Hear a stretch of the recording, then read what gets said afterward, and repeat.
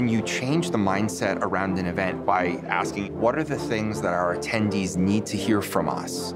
It changes everything. This year's Sapphire is different because they spent the time to change the way that they show the floor. The true inspiration came from the content strategy. The content shapes every experience, from the show floor layout all the way down to the design of the theater sessions and how those things are scheduled with other content on the show floor. And we typically divide that into sort of 3 types of content. There's engagement, inspiration, and information. Engaging content are things like experiential showcases.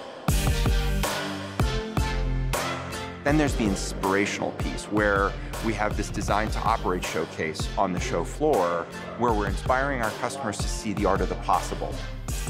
And then the informing part. We've got over 740 customer speakers this year who are presenting their stories, how they worked with us to achieve the business outcomes that they were trying to drive.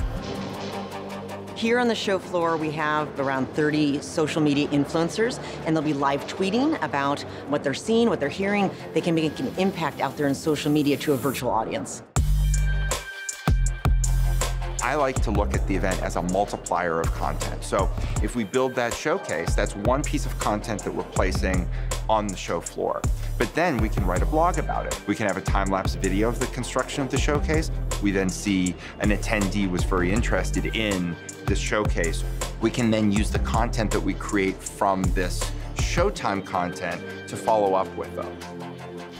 Really, really proud of the work that the team has done and the operational way that we brought the content to the show and built the show around it.